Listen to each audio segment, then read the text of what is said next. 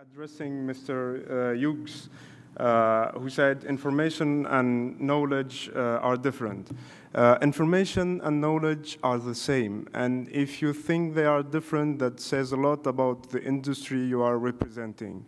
So the problem here is that we have to acknowledge everybody that we can't share knowledge, ideas, information without copying them. I repeat, we can't share without copying. If I listen to a song, can I sing it again?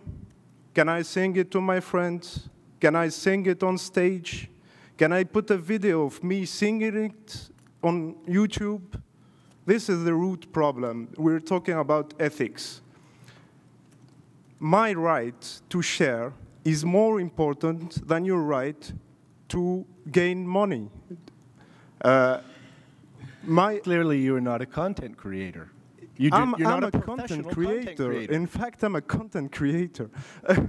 But you see, your industry you are representing are putting people in jail for having harmed nobody.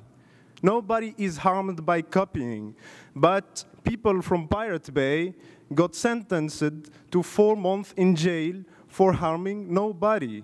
This is an ethical problem. How do you dare putting people in jail?